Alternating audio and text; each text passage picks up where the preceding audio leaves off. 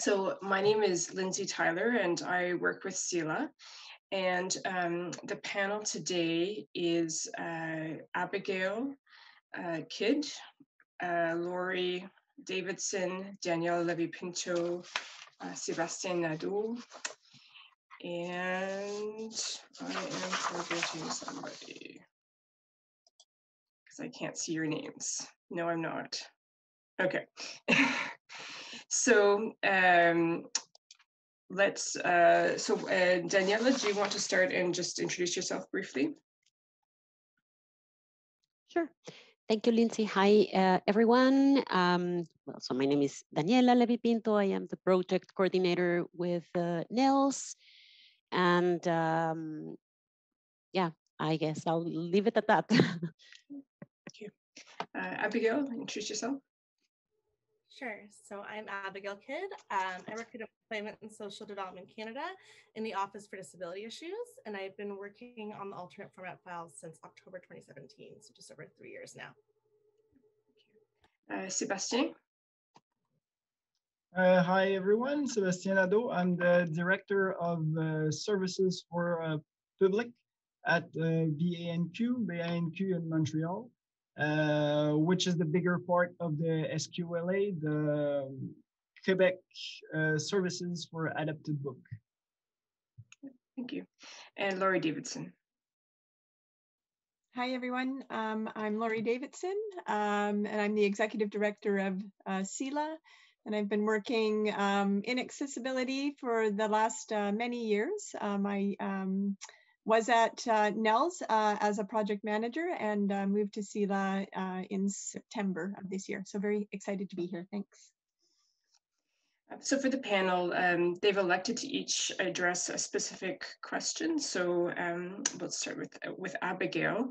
Could you talk about, set the frame for us and describe what the federal strategy is regarding accessible publishing and the background for the development of that strategy, and then how it informs or relates to the question of digital literacy? Yeah, happily. So I'll start with the background. So a few years before I joined in October 2017, there was a sort of working group project out of the Library and Archives Canada on on alternate format products. It was focused on looking at the gap that existed and addressing it, but unfortunately it didn't go anywhere. It actually failed. And so when I came in, we were just starting to look at what was happening in the alternate format landscape. We were hearing from stakeholders about the barriers that this ongoing gap was creating. And we knew that that was out of step with our adoption in June 2016 of the Marrakesh Treaty. And so that was sort of where we were starting from. And we felt like we needed to both better understand the issue, and then in order to, once we had done that, we would be able to sort of form a strategy to address it. So we formed the working group on alternate format materials for Canadians with print disabilities in December 2017. The working group included representatives from national disability organizations and consumer groups, including CELA, NNELS, and CNIB. It also included representatives from the Canadian publishing industry, the library sector, people with lived experience, people from Indigenous organizations and Indigenous people with lived experience, and officials from Heritage Canada, from Library and Archives Canada, and from Innovation, Science and Economic Development Canada, as well as from Employment and Social Development Canada, where I work. The working group's mandate was to identify elements required to develop a strategy to address the limited availability of alternate format materials in Canada. So out of that working group, so the working group met 5 times, and we sort of closed the working group mid-2018, end of spring 2018. And then we worked internally to develop a strategy that was at a federal level, which was announced in budget 2019. So the strategy had 2 core elements that were informed by the contributions of the working group. The first element is addressing gaps in technology through the Alternate Format Business Technology Challenge. The challenge, as we refer to it, is leveraging a program out of Innovation, Science and Economic Development Canada. The program is called Innovation Solutions Canada, and it's leveraging that program to challenge small businesses to solve issues that are technological or digital in nature. Usually that program is used to solve issues around, like, using AI to better serve Canadians through internal processes. But we were the first use of that sort of program to challenge businesses in Canada to solve a social issue. So we asked them to address issues around the production, so technology that limits production or makes production more costly, and issues around devices. So the technology that prevents devices from being accessible, affordable, or somehow solves the issue of technical literacy in devices that makes them easier to use. So that was launched in 2020, February 2020, and it closed around the summer 2020, and we're just working on solidifying phase 1 of that. So that's one piece of the strategy. The second piece of the strategy on a federal level is the use of the Canada Book Fund. So you heard from Sarah about that yesterday. So it's using the Canada Book Fund to support independent Canadian publishers to become accessible at source. So to produce accessible digital books at source. That's currently in year 3 of 5. And so we'll be sort of in a really good position to understand how that's going, what needs to come out of that at the end of this year. So that sort of like those two core pieces, we felt like addressed a lot of the issues, but there's still gaps that remain. There's distribution issues, which we've heard about, and which I know the Canada Book Fund is considering in terms of how they move forward into the final years. There's gaps for multinational publishers as the federal government. We don't have control over what multinationals do, and we can't fund them to do stuff. And so there's always going to be those gaps, and it requires like pressure from the market to shift that. There's gaps with broadband. So we know that there's a lot of people that can't access digital books because they don't have broadband access or internet access. And then finally, there's gaps in terms of format, which is sort of what we're going to be addressing through these conversations today. So we know that there are still Canadians with print disabilities who rely on physical materials, and that the federal strategy does not address the costs with conversion. And as much as we would hope to address that through technology innovations, it's still going to be there. There's people that need access to Braille in order to read and access literacy, and e-Braille devices are really limited.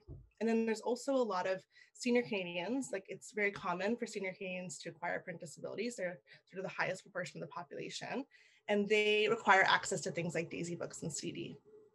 And it's those people, particularly older, middle-aged to senior Canadians who have new print disabilities, that we are most concerned with when it comes to how do we support them in accessing e-readers and accessing digital books, that they are able to benefit from the strategy as well.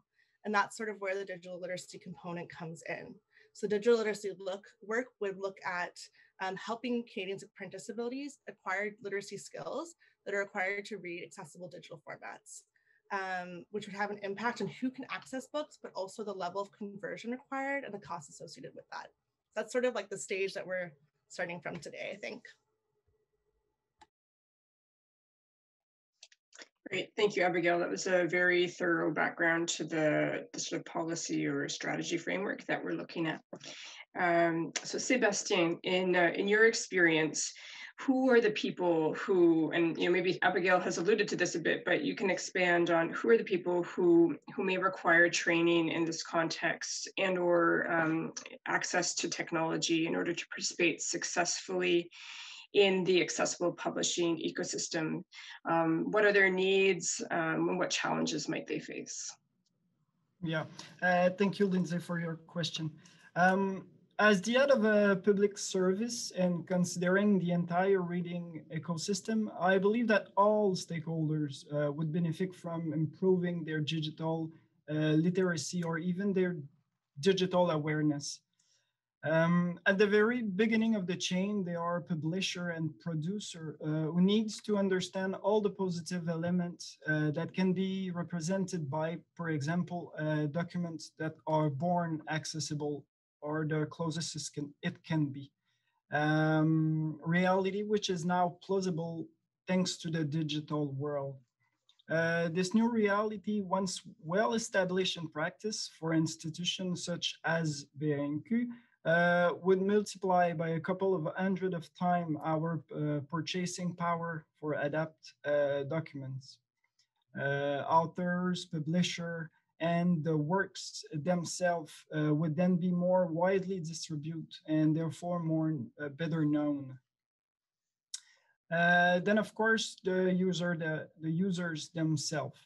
We work with various organizations and partners to equip a very varied clientele to take advantage of a growing and changing offer. There are many sources of information and entertainment these days. For many, young and old, training is essential to open their horizons. Moreover, if we go back to the reality of a library, it is certainly easier to exchange overseas electronic file than multiple volume Braille document.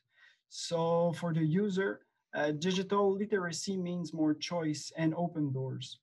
But we must not fall into the trap of being completely digital either.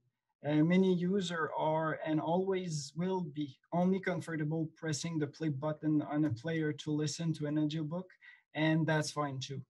Many fully functional readers prefer the contact of paper.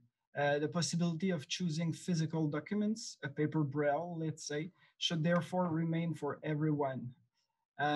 For us, more than 80% of our loans of ADAPT documents are made in physical format because it meets the needs of our patrons.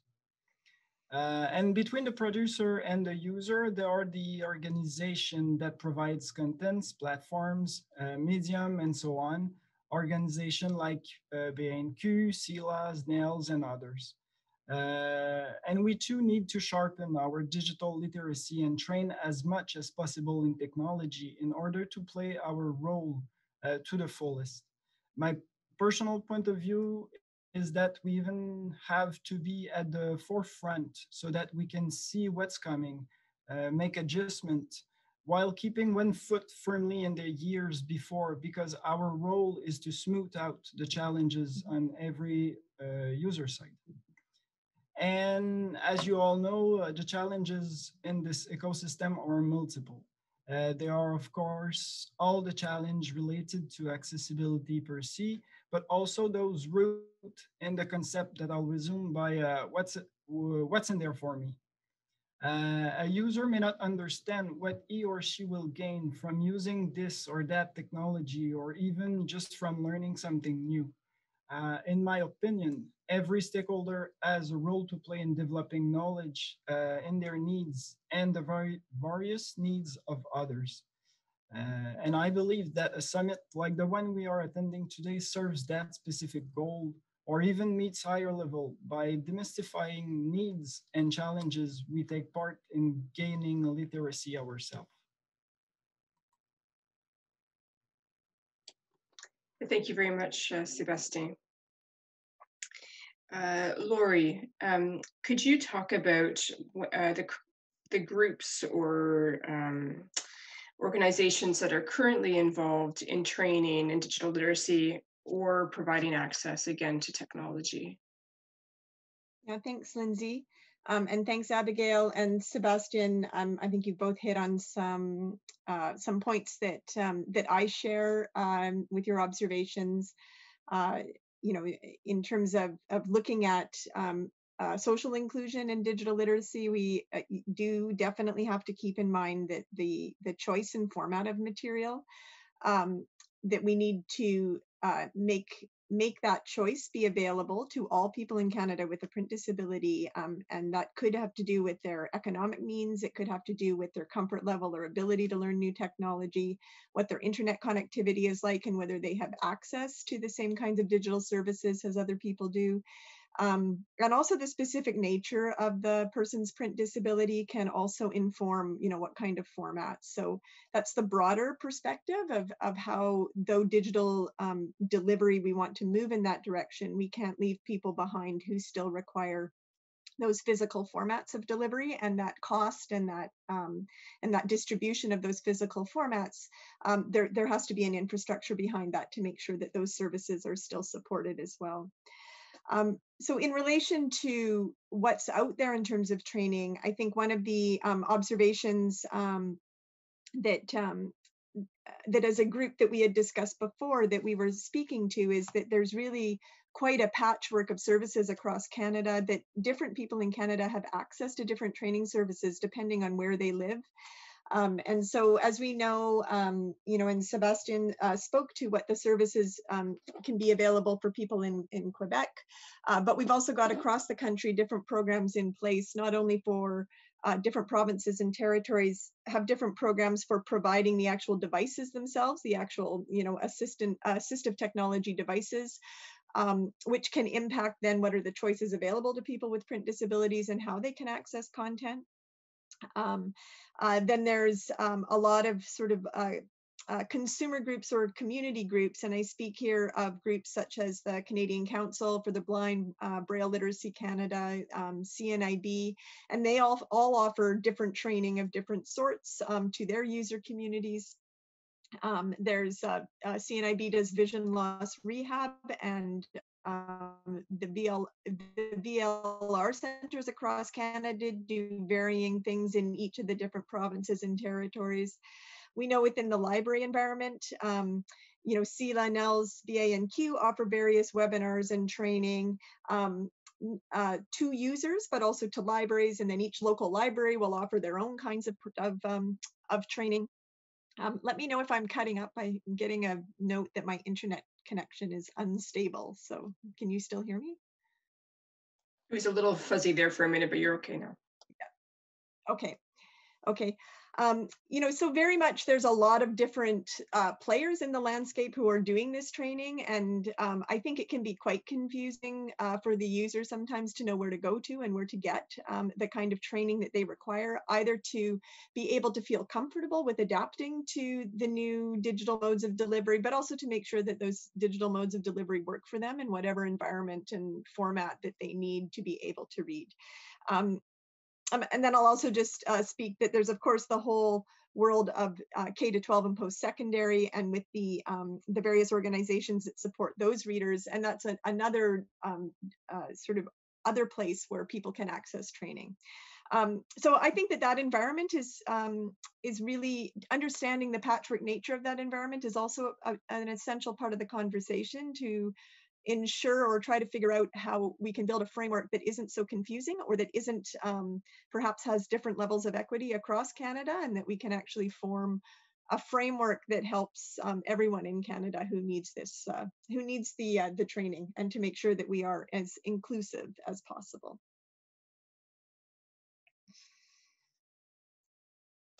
Right, thanks, Laurie. Not so confusing, I think would be a good a good direction to move in. I think we're seeing a picture that there's a lot happening, and it fits together in different ways or not, depending. So Daniella, you're the last panelist today. Could you talk about what gaps and what opportunities you think exist for delivering digital literacy and training, and to what extent do you think readers with print disabilities have equitable access to the technology to read born accessible books? Thank you, Lindsay, for the question. And I think I will echo some of what the other panelists have already said. In regards to gaps, what Laurie was mentioning about kind of a more patchy landscape of different organizations, perhaps at different levels, offering different types of training. This results in that not everyone in Canada has the same level of access. Also, gaps would result from lack of ability or lack of an internet connection. Not everyone has internet at home. And this is especially relevant in the time of a pandemic. How can you deliver training on digital literacy if you can perhaps not reach the people that you're trying to train? I mean, Zoom seems to be, or could be for some, an easy technology. But if we're dealing with aging populations that don't necessarily know how to use it, so the format is a bit of a question in terms of how do you provide training for different demographics, different formats or different mediums, like videos, perhaps, podcasts. That's something that NNELS is working on, kind of following paths for users to get books. But it's complex because sometimes some readers require not only to learn one reader, one tool, but also people sometimes have to have a Dropbox account or other storage, cloud storage, for them to load the content into those applications. So that's another potential gap that can be created. The more elements you add that people have to learn, or the more tools or technologies, it can be a bit more complicated. And that will depend, of course, on people's level with technology, maybe their age. We always think about seniors, of course, who require CDs, because for them, learning to use something else may be different. I wonder, though, maybe this will change when the new wave of seniors in like 10 or 15 years is there. Like, I guess what I'm trying to say is, the more people know technology, if they already know it, if they or when they age, this will not be an issue, but that's a gap that we have now. So how can we address it in the time of a pandemic? I don't have the answer. Maybe training by phone, but again, it's different outside elements also complicate the training. But there, at the same time, these are opportunities for training and for teaching people how to use this. Something else, maybe different. I think an important element and piece of the work is, again, making developers aware that the technologies, the mainstream technologies, why they are not working, if they are too complicated. There's a distinction, very important distinction, that matters here when we talk about training and inclusion, between accessibility and usability, right? The fact that something is accessible, that maybe follow, or it may follow accessibility standards and may be accessible with a screen reader, does not mean that it's very easy to use. So I think that conversations also need to happen with developers, and also for them to provide good training tools. I consider myself, I'm a user of assistive technologies, and I don't always find very clear instructions. So that's another gap, but also, again, another opportunity. So it's, I think, all these gaps we can, or we should be thinking about how to address them, and how to provide the training from different levels, really to ensure that the ecosystem is truly equitable, and address some of the other pieces that may impact the equity here. Other panelists have also talked about the relevance of flexibility in format for accessibility, and I really want to emphasize that as well. We should not be mandating people what formats to use. We should be providing them information and the training, and for them to be able to use the format that they really need. So I think I will leave it here for now. Great, thank you, Daniella. We have a few minutes if there's any last thoughts before I stop the recording. If I could add here as well, I think information about formats is important. Not everyone knows what EPUBs are. So it's really, I think, the awareness creation piece that I think all of us working in accessible publishing and accessible reading are doing.